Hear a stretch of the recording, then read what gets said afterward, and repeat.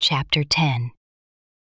After these things the Lord appointed other 70 also, and sent them 2 and 2 before his face into every city and place, whither he himself would come.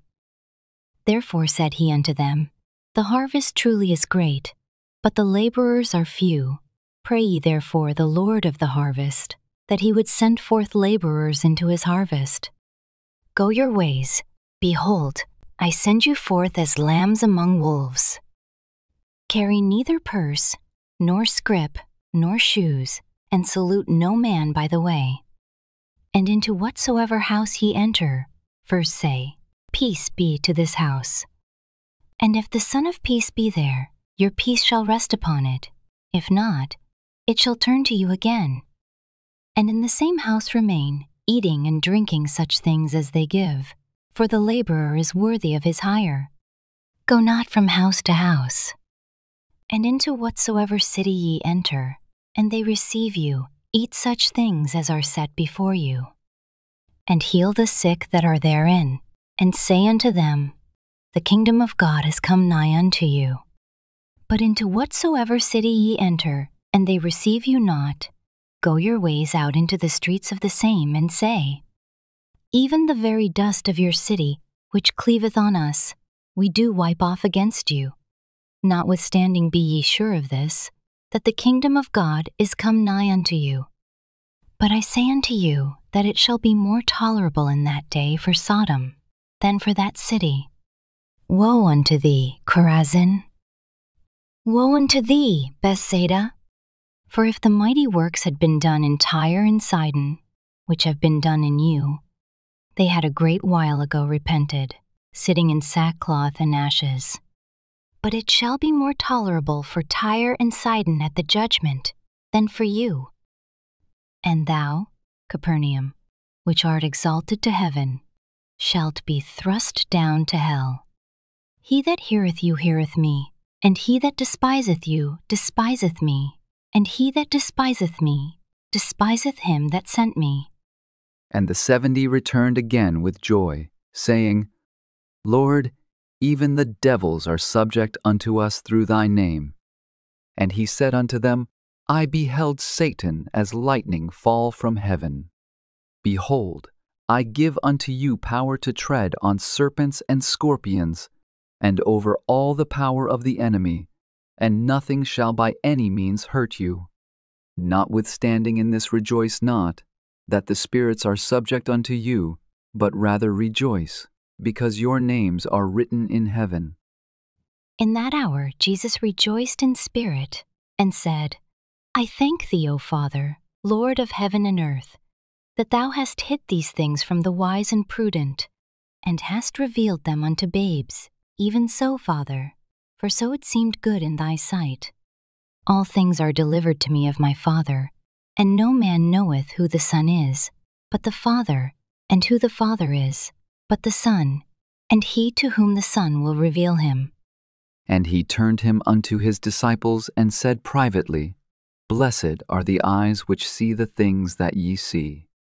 For I tell you, that many prophets and kings have desired to see those things which ye see, and have not seen them, and to hear those things which ye hear, and have not heard them.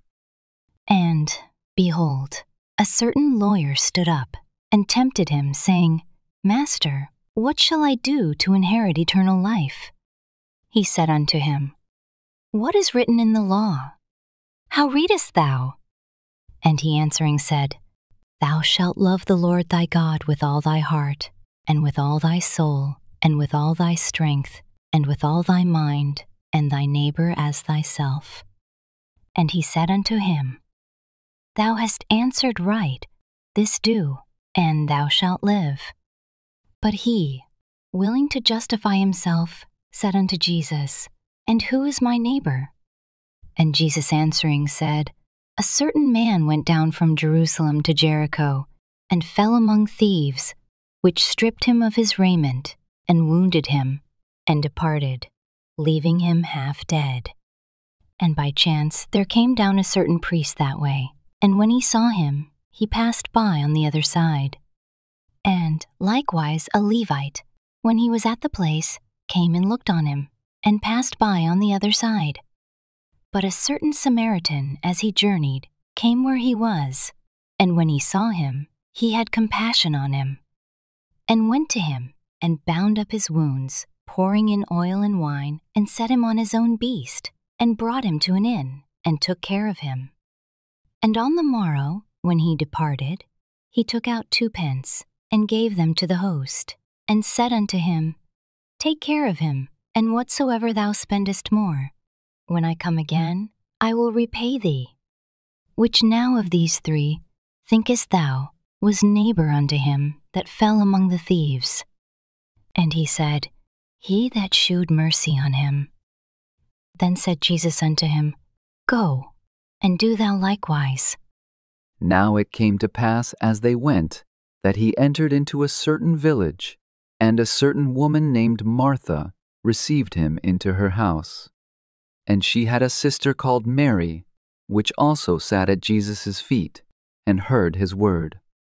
But Martha was cumbered about much serving, and came to him, and said, Lord, dost thou not care that my sister hath left me to serve alone? Bid her therefore that she help me. And Jesus answered and said unto her, Martha, Martha, thou art careful and troubled about many things. But one thing is needful, and Mary hath chosen that good part, which shall not be taken away from her. Chapter 11. And it came to pass that, as he was praying in a certain place, when he ceased, one of his disciples said unto him, Lord, teach us to pray, as John also taught his disciples. And he said unto them, When ye pray, say, Our Father which art in heaven, hallowed be thy name. Thy kingdom come. Thy will be done, as in heaven, so in earth. Give us day by day our daily bread. And forgive us our sins, for we also forgive every one that is indebted to us. And lead us not into temptation, but deliver us from evil. And he said unto them, Which of you shall have a friend, and shall go unto him at midnight, and say unto him, Friend, lend me 3 loaves. For a friend of mine in his journey is come to me, and I have nothing to set before him? And he from within shall answer and say, Trouble me not, the door is now shut, and my children are with me in bed. I cannot rise and give thee. I say unto you, though he will not rise and give him, because he is his friend, yet because of his importunity he will rise and give him as many as he needeth. And I say unto you, Ask, and it shall be given you. Seek, and ye shall find. Knock, and it shall be opened unto you. For every one that asketh receiveth, and he that seeketh findeth, and to him that knocketh it shall be opened. If a son shall ask bread of any of you that is a father, will he give him a stone? Or if he ask a fish, will he for a fish give him a serpent? Or if he shall ask an egg, will he offer him a scorpion? If ye then, being evil, know how to give good gifts unto your children, how much more shall your heavenly Father give the Holy Spirit to them that ask him?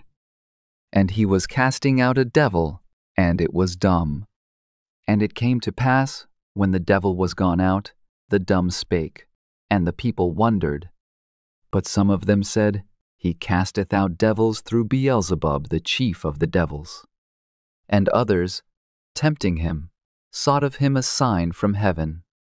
But he, knowing their thoughts, said unto them, Every kingdom divided against itself is brought to desolation, and a house divided against a house falleth.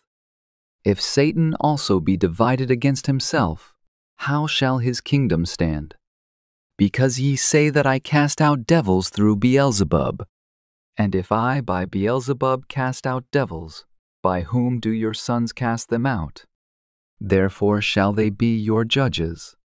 But if I with the finger of God cast out devils, no doubt the kingdom of God is come upon you. When a strong man armed keepeth his palace, his goods are in peace. But when a stronger than he shall come upon him, and overcome him, he taketh from him all his armor wherein he trusted, and divideth his spoils.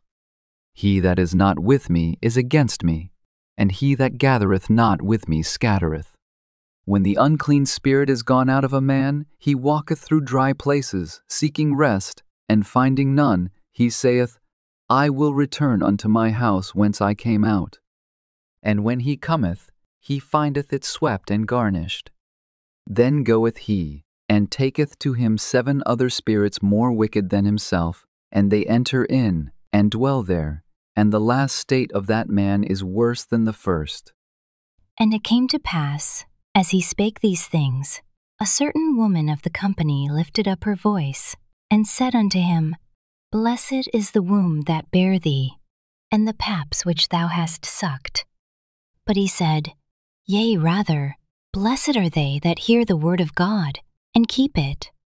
And when the people were gathered thick together, he began to say, This is an evil generation. They seek a sign, and there shall no sign be given it, but the sign of Jonas the prophet. For as Jonas was a sign unto the Ninevites, so shall also the Son of Man be to this generation.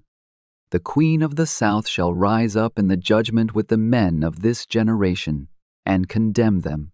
For she came from the utmost parts of the earth to hear the wisdom of Solomon, and, behold, a greater than Solomon is here. The men of Nineveh shall rise up in the judgment with this generation, and shall condemn it, for they repented at the preaching of Jonas, and, behold, a greater than Jonas is here. No man, when he hath lighted a candle, putteth it in a secret place, neither under a bushel, but on a candlestick, that they which come in may see the light. The light of the body is the eye. Therefore, when thine eye is single, thy whole body also is full of light. But when thine eye is evil, thy body also is full of darkness. Take heed, therefore, that the light which is in thee be not darkness. If thy whole body therefore be full of light, having no part dark, the whole shall be full of light, as when the bright shining of a candle doth give thee light. And as he spake, a certain Pharisee besought him to dine with him, and he went in, and sat down to meat. And when the Pharisee saw it, he marveled that he had not first washed before dinner. And the Lord said unto him, Now do ye Pharisees make clean the outside of the cup and the platter, but your inward part is full of ravening and wickedness. Ye fools, did not he that made that which is without make that which is within also? But rather give alms of such things as ye have, and behold, all things are clean unto you. But woe unto you, Pharisees! For ye tithe mint and rue and all manner of herbs, and pass over judgment and the love of God. These ought ye to have done, and not to leave the other undone. Woe unto you, Pharisees! For ye love the uppermost seats in the synagogues, and greetings in the markets. Woe unto you, scribes and Pharisees, hypocrites! For ye are as graves which appear not, and the men that walk over them are not aware of them. Then answered one of the lawyers, and said unto him, Master, thus saying thou reproachest us also. And he said, Woe unto you also, ye lawyers! For ye laid men with burdens grievous to be borne, and ye yourselves touch not the burdens with one of your fingers. Woe unto you! For ye build the sepulchres of the prophets, and your fathers killed them. Truly ye bear witness that ye allow the deeds of your fathers, for they indeed killed them, and ye build their sepulchres. Therefore also said the wisdom of God, I will send them prophets and apostles, and some of them they shall slay and persecute, that the blood of all the prophets, which was shed from the foundation of the world, may be required of this generation. From the blood of Abel unto the blood of Zacharias, which perished between the altar and the temple, verily I say unto you, it shall be required of this generation. Woe unto you, lawyers! For ye have taken away the key of knowledge, ye entered not in yourselves, and them that were entering in ye hindered. And as he said these things unto them, the scribes and the Pharisees began to urge him vehemently, and to provoke him to speak of many things, laying wait for him, and seeking to catch something out of his mouth, that they might accuse him.